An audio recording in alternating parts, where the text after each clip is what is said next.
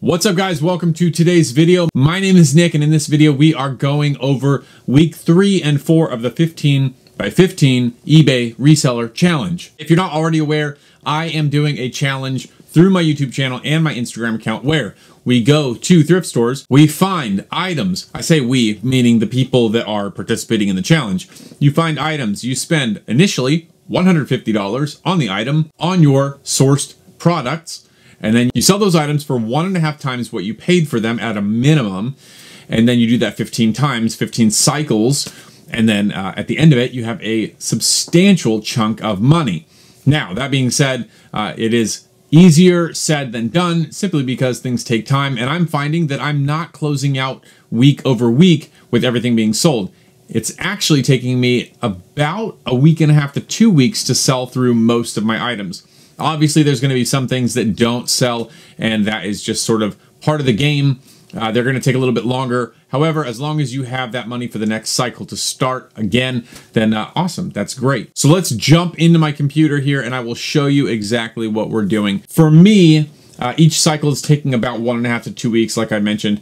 I am playing to my daily schedule. So that being said, I have a ton of inventory, probably 10 to 20 times more inventory for just regular sales than I do for this challenge. So it takes up a tremendous amount of my time. That being said, all of the money that I make from the 15 by 15 challenge goes directly back into its own individual sourcing account. I actually started a checking account simply for the 15 by 15 challenge so that all funds could be separated and we could track everything to the penny. It's key. What you track grows. Here on my spreadsheet, this is the actual spreadsheet that I have for the 15 by 15 challenge. You see down at the bottom there, it says 15 by 15 resale challenge.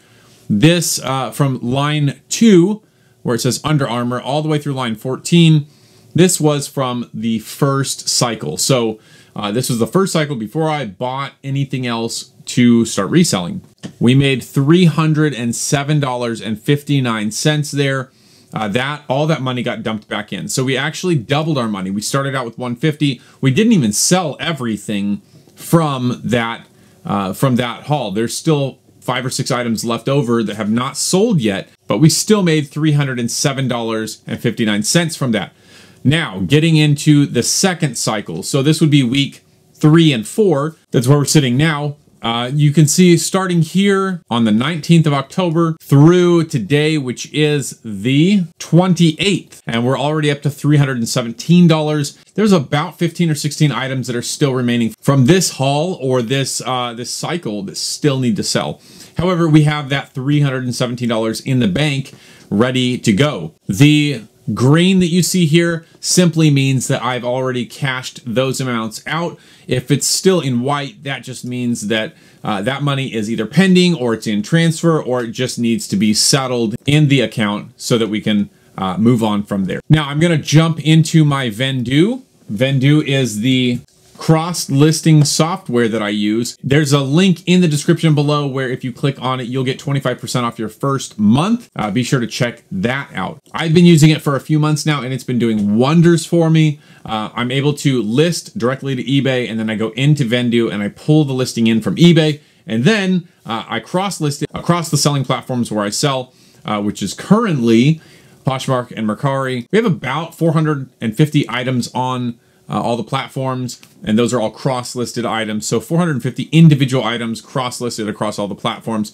You can see where there's sold items. What I'm going to do is I'm going to search by SKU. I'm just going to type 15-2 because this is going to bring in cycle 2 of what we're working on. So there you see we've got a bunch of stuff for sale. If you see these 3 icons right here, that means they are still for sale. Obviously, if it says sold, then it's sold. All right, you can see right here, October 19th of 2020, these sold on eBay. They are Nike Air Jordan 11 breads. Sold them for $30 plus $10 shipping, and we can bounce back to the spreadsheet, and that correlates right there on the 19th. Sold those for $39.94 after shipping and everything was taken care of. Now, I charge a flat rate for shipping, which is $9.95 on eBay, and that one took $8.24. So we made a little bit of money there on that shipping. However, they're not always that way. Sometimes you end up shipping something for more than the $9.95 that you charge. Because some sales are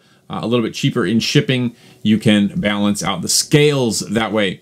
If you want to see, you can pause this video or whatever and see what we still have for sale. We've got these Converse All-Stars, selling them for 24 bucks. I think that's a bit high, but they are open for offers. And so if someone offers me and I can make the $8 I need to make on them after all fees and shipping and everything's done, I'll take that offer. I actually sold these already on Poshmark, so I need to click sold here. And what that does is it marks it as sold on the platform, and then it delists from eBay and from Mercari. So it's doing that work for me as I make this video. I slacked on that one, that's for sure. Going back to Vendu. And the cool thing is, as it's delisting, you don't have to pay attention to it. You just keep working. You can bounce in and out of listings on here, and it takes care of everything for you. It's great. So you can see we have some decent sales with the 15 by 15 challenge. We've got 1, 2, 3, 4, 5, 6, 7, 8, 9, 10, 11, 12, and then there's this one that sold today that I missed also. So we will go and mark that as sold on Poshmark.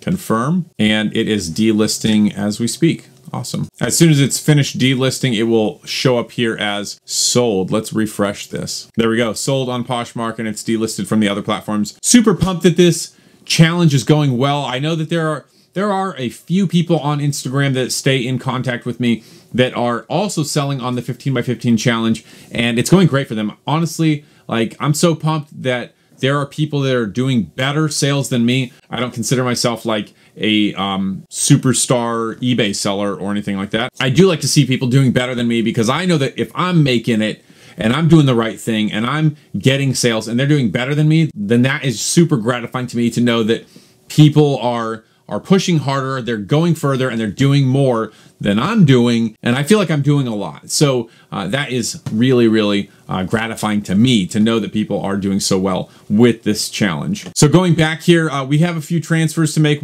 once that money comes in from Poshmark and Mercari, and then on Monday, we're getting back at it. We're out. We're gonna take our 317 plus whatever the weekend decides to bring us for funds, and we're going to absolutely crush and carry through to cycle 3 for me, because the first 2 weeks was cycle 1. The second 2 weeks, which we're going to be finishing up here soon, is cycle 2, and then moving on.